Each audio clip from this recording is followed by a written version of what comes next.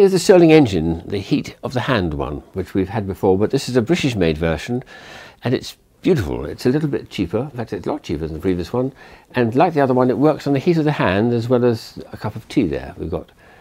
So we're getting a little displacer here is pushing the air up and down. When the air is in touch with the top plate, which is quite cool, this is the temperature of the room, it contracts, and when it reaches when the air mixes with the bottom plate, which is quite hot now, it's so hot on my hand, it's going to expand, and the pressure of the air is pushing that piston up and down.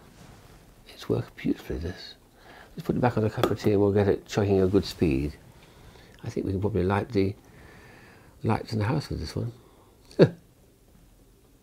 Heat of the hand Stirling engine, it's a beauty.